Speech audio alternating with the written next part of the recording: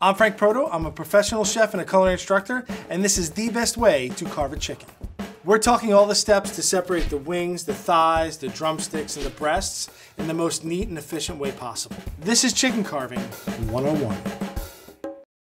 Apparently Americans eat about 8 billion chickens a year. Way too much chicken not to know how to carve it properly. You got this beautiful chicken, and you're gonna ruin it by tearing it apart with your hands like a savage, using a dull knife, or cutting it way too soon. Even if you don't eat chicken, you can use these techniques to carve pork, beef, lamb, pretty much any other meat. Wiggle. Dance for us, birdie. Before we carve our bird, we have to cook it. And when we cook this bird, I like to truss it. Trussing is basically tying the bird with butcher's twine. The first thing I did was tuck the wings under. I took some butcher twine around, wrapped it around the legs, tied the legs really tight so they kind of stuck into the breast. When we truss it, the bird gets nice and compact, and it roasts a lot more evenly, and it also makes it look beautiful. Another thing we need to keep in mind is that after we cook the bird in the oven, we need to let it rest. When we let meat rest, the juices will redistribute. When you carve a chicken when it's hot, not only do you lose the juices, the meat tends to shred. It hasn't had time to keep that moisture, to keep it nice and soft when you cut it. This is about a 3.5 to 4 pound chicken. For this size bird, I usually let it rest about 12 to 15 minutes. For a bigger bird like a turkey, I'd probably go about 20 to 30 minutes. After the bird's rested, it's time to carve. And in order to do that properly, we need the right knives. When I carve, I use 2 knives. The first knife I like to use is a very thin carving knife. This knife is nice and flexible, lets us get around corners and around bones. These little scallops on the side stop the meat from tearing. It gives us a nice smoother cut. Having a long, thin carving knife lets us get a really nice long slice so we don't have to saw.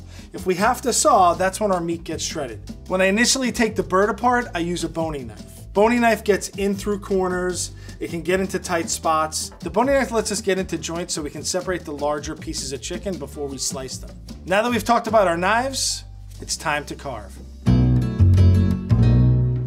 When we start carving, the first thing we want to do is take off the butcher's twine. String is not edible, it's not good, and if you serve it with the string, you'll have a lot of angry guests. And this is where I use the boning knife. I'm going to use the boning knife for most of this process. I'm actually going to get in here with my knife between the thigh and the breast, and I'm going to try and stretch it out a little and cut to try and leave as much skin on the breast as possible. I'm going to pull it away slightly, cut away some of that connective tissue, and then what I'm going to do is pop that joint out. You see how that joint pops right out? I'm going to cut straight down here and take off my leg and thigh combo, put it on my tray.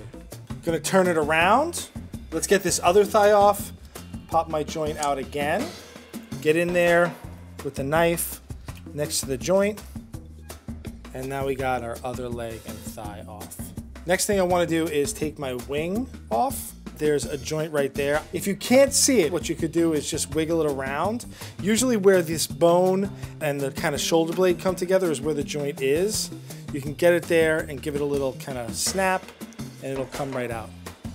Next thing I want to do is cut off the breasts. I'm going to make a cut on either side of the breastbone. We call it the keel bone because it looks like the keel of a ship. I'm going to cut here, pull the meat away as I run my knife down. Right, I got the wishbone there. I don't want the wishbone. Pull the meat away and then I have a beautiful breast. Same thing with the other side. Slice as you pull and we get that breast right off.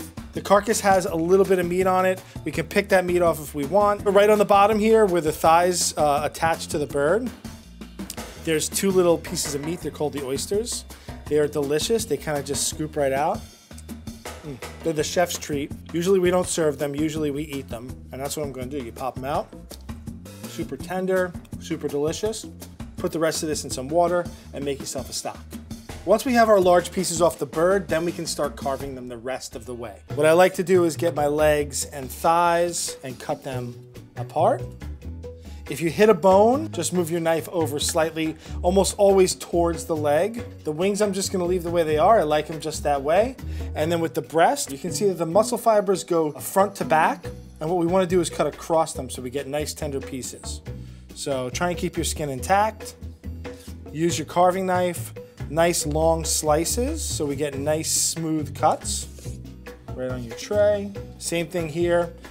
If you cut it with the muscle fibers, usually it tastes a little stringy, so you want to cut across it.